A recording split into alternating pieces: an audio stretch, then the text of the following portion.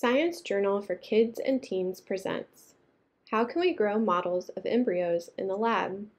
Adapted from the original peer-reviewed paper in the journal Nature, published on March 25, 2021.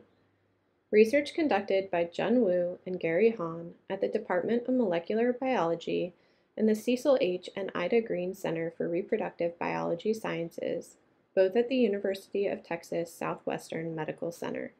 See the full list of authors in the accompanying PDF. Read by Miranda Wilson. Abstract. Studying embryos is important to understanding how humans develop. It can also help us understand some pregnancy complications. But access to embryos is very limited. We wanted to find a way to study embryos without actually needing any. We used stem cells to grow models of blastocysts, young embryos. Our experiments showed that stem cells can form structures that look like blastocysts.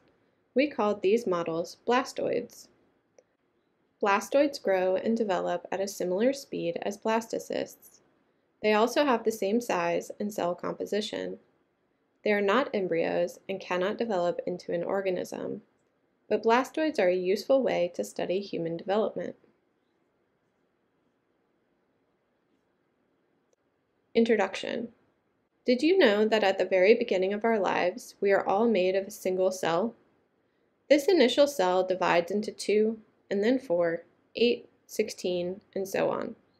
As cells multiply, they become a blastocyst. Blastocysts have 2 different structures, an outer layer and an inner mass. With time, the cells from the inner mass of the blastocyst start to gain unique characteristics and become different types of cells. Heart cells, lung cells, brain cells, etc. We call this process differentiation.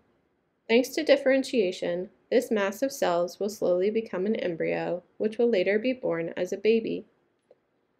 Here in Figure 1, you can see the stages of embryo development from a single cell to a blastocyst. The image at the top left is on day 1 before the cell has started dividing. By day 2, seen in the upper right, you can see 4 cells inside the membrane. By day 5, seen in the lower right, you can see the outer layer of cells forming the blastocyst. Studying embryos is very important. It can help us understand how humans develop, how organs form, and how some diseases appear. But access to human embryos is very limited. This is a big problem. How are scientists supposed to study embryos without access to them? In this study, we grew 3D models of blastocysts using stem cells. There are many types of stem cells. Some stem cells have an ability called pluripotency. This means they can develop into all cell types in our body. Once they differentiate, these stem cells lose their pluripotency. This prevents your lung cells from suddenly becoming heart cells. The aim of our experiments was to program stem cells to differentiate into the cells that form a blastocyst. This way, we could study embryos without needing any. We called these models blastoids.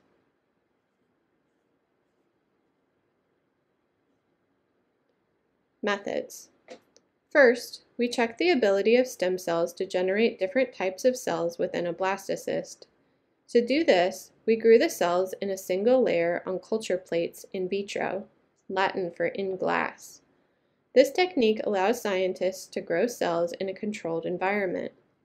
The chemical solutions we use to grow the cells determine their differentiation outcome. For this reason, we grew different populations of cells in different solutions. These experiments showed that they indeed had the ability. We then changed to growing the cells in 3D culture plates. We used different chemical solutions one after another and let the cells grow and differentiate for a few days. Next, we checked if the structures they had formed looked like blastocysts.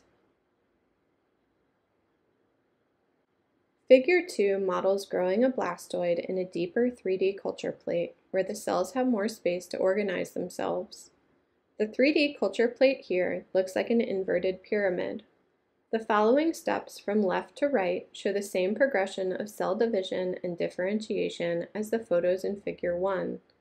Here, the different colors represent cells that have differentiated to eventually perform different jobs.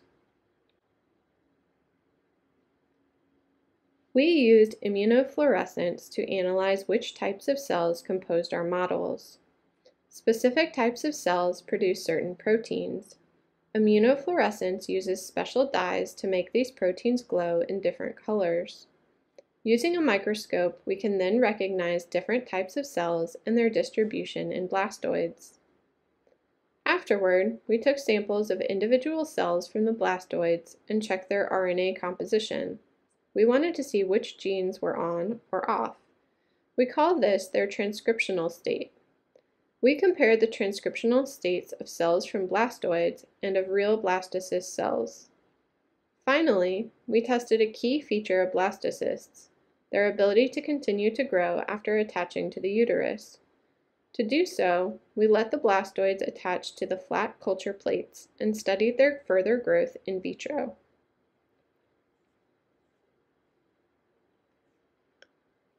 Results.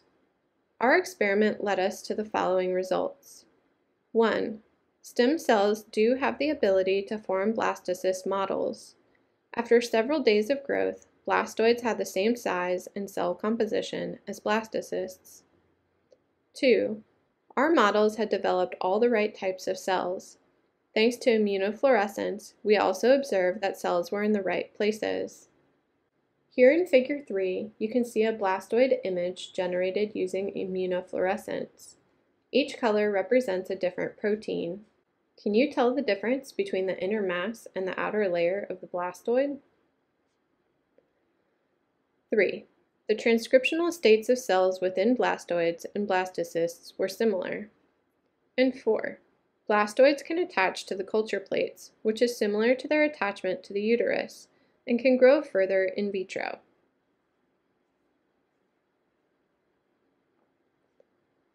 Discussion.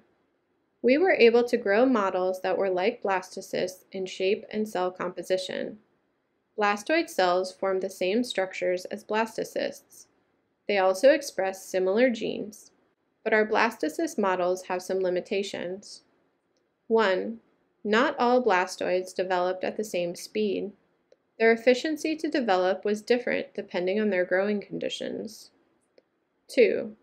Blastoid cells didn't have the exact same transcriptional state as blastocyst cells.